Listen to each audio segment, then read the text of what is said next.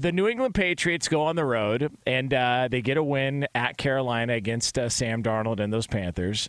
There's a couple of things. Obviously, big win for the Patriots, and they're definitely in the hunt when it comes to, the AFC playoff picture potentially. So things are looking good there for New England right now. But it's a play that happened in the game where Mac Jones was trying to make a tackle or whatever he was trying to do.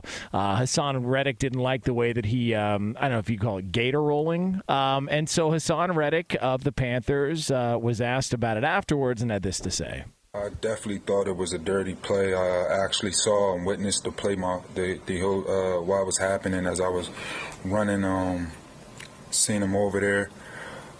First it looked like he was trying to trip or kick Burns, and then next thing you notice, I saw him tugging on Burns' ankle. I thought it was completely dirty. Hopefully it's something that the league addresses.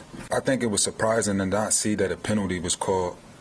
It seems like they always, protecting the offensive players. Where's the protection for the defensive players as well? I don't know.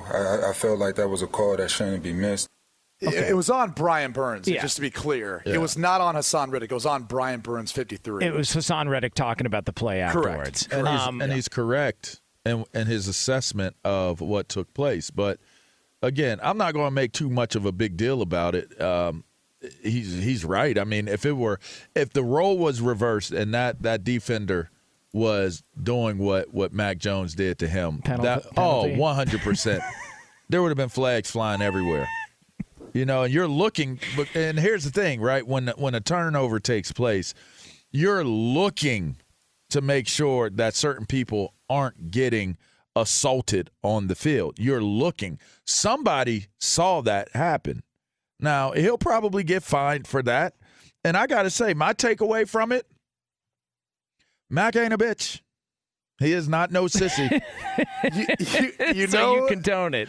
You know what it reminded me of? I ain't gonna say I condone it, but I ain't mad. I ain't mad at him. I feel like Tom Brady would do something like that. Like, I'll be honest with you. Like, I feel like Tom Brady might do something like that if he was in that position. Maybe I'm on an island saying that. Didn't Brady go cleats up on somebody and get heat for it a couple years ago? That's what I'm saying, dude. He's like, they both have this little nastiness, competitor side in them.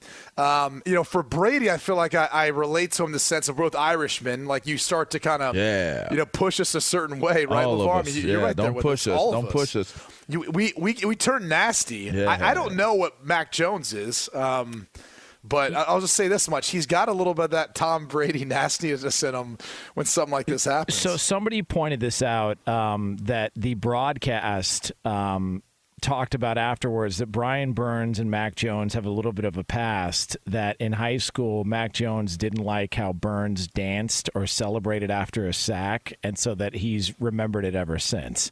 Now, I mean, which is also that's a Tom Brady-esque. Yeah. That's a Tom Brady move. Like, I mean, he remembers where he was drafted 2 decades ago and has put together the best resume we've ever seen in the NFL, but yet it still motivates him. He was a 6th-round draft pick. Like, that's, Bulls School in Jacksonville where Mac Jones went. That's kind of that remembering back to high school at this point in time after winning a national championship, being a 1st-round pick, having his team, on the rise right now. That's some Tom Brady-esque type stuff right there. Now, and they could get away with it. He can get away with that. Like, it's not like it's going to turn into a thing where everybody's coming after him now because he grabbed the guy by his leg. Like, listen, if I were to list off my things that, should have been called, that I should have got a flag for or even got fined for if I got caught. I mean, I've been donkey hooked kicked before. Donkey hoof kicked. Okay. Just want to make sure. You tackle the dude, he's on his back, you stand over him, he kicks you with both his feet. That's I've had all kinds. I've had people step on my hand in like freezing weather. I've been called out of my name, every which name. I've been grabbed. I've been twisted.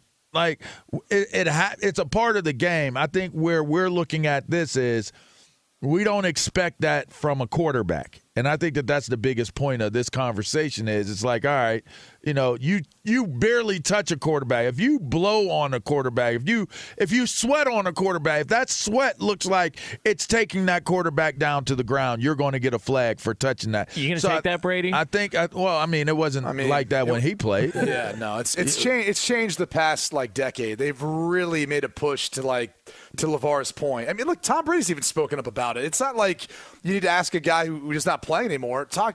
Look at the quotes, look at people who are playing and played back during an era where it was different. It really has changed the game, I think, in how defensive players have to play and how unfortunately the league enforces some of these rules and fines and so forth. All right, so it changes your vantage point, your viewpoint of a quarterback, the position, in terms of the physicality of it. Are we not going to talk about Jonas's love for the Pats and this whole deal? We're not going there? Can I just defend Mac Jones here?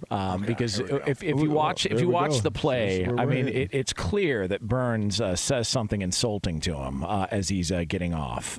He says something and it looks like he pushes him a little bit. So, he had to gator roll him. I don't know what to tell you. I mean, a heel hook, if you want to call it that. Listen, it's football, man.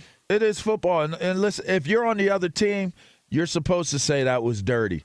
He did get up on top of him, and it did look like he said something to him.